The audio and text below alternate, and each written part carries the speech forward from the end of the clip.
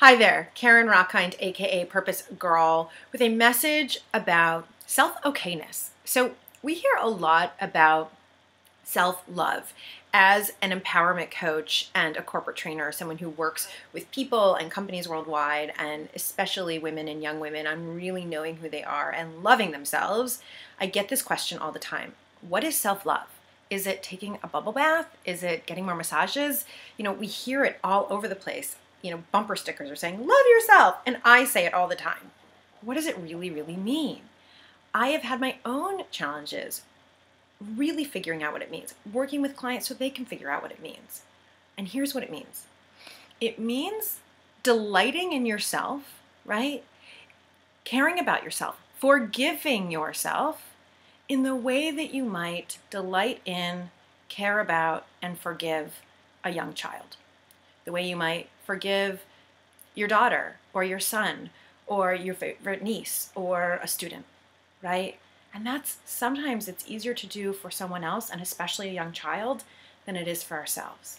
And sometimes we're so filled with self-loathing, right? How many of you out there, you beat yourselves up, right? I know I do way too often, and I work on it all the time, right? So we beat ourselves up for things that we did in the past, things we said or we didn't say, ways we handled situations, wishes, regrets that we have about what we did or didn't do. Or we beat ourselves up for the future, what we think will happen, won't happen. Right? We're constantly so mean to ourselves. We say things to ourselves that we wouldn't dare say to anyone else. We wouldn't dare say to a friend, and if someone else said those things to a friend, we would kick their behinds, right? We're so sometimes beating ourselves up and so in that place of self-loathing, right, over here, that the idea of self-love seems way too far away. And we're going, I forget self-love, right? It's just, what, I'll just go take another bubble bath?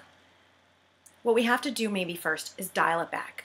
And before we can get to self-love, maybe we just get to self-okayness, right? My own coach gave me this concept, self-okayness, where we can at least, even if we don't love all of our quirks, we can at least look at them and go, okay, this is part of my personality. I'm someone, I can be very forgetful, right? I leave the house and I usually have to come back at least once or twice, or I forget to email people back. That's a truth of mine, or at least it has been in the past. Rather than beating myself up for it, can I at least begin to go, you know what, I'm okay with me. I'm okay with not being perfect. I'm okay actually with seeing those imperfections as part of what makes me perfect.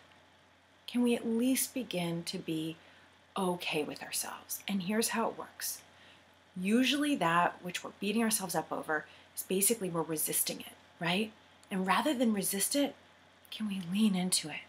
Can we surrender to it and at least accept it? And it's not easy to do, right? It's a way of beginning to go, this is a truth about me. And even if it's not something I want to be in the future, this is a truth and I'm okay with it. Or maybe that there are bigger things in your life that you're grappling with, right?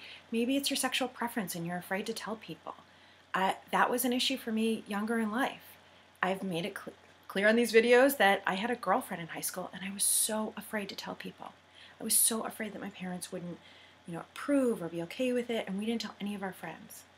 Well, so it was a real resistance for me. It was a real struggle. And now, what might it have been like as a teenager if I had just been okay with it? If I had just said, you know what, I'm okay. It's okay that I love a girl. It's okay.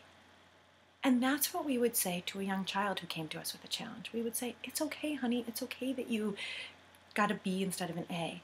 It's okay that you have feelings for a girl. It's okay, right? It's going to be okay. And that's what self-okayness is.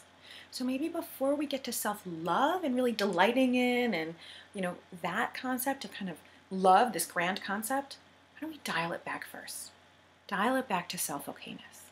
That's what I'm doing, and that's what I hope for you. With that, I hope you have a fabulous day, that you look in the mirror and you go, I'm okay. And if you need help with any of these concepts, or you have a daughter or a son or school children, let me know. Email me when you didn't feel okay when you were young. Email me if you just have a story you want to share, or email me with a situation you're dealing with now. It's Carin, C-A-R-I-N, at CarinRockind.com. Let me know. And if you need help, let me know. I always offer free 30-minute consultations with people just to get you on the track of being a rock star in your life. And being a rock star begins with being okay. So with that, have a fabulous day. I hope you come to be okay with yourself, to then love yourself, to live with purpose and love life. Bye for now.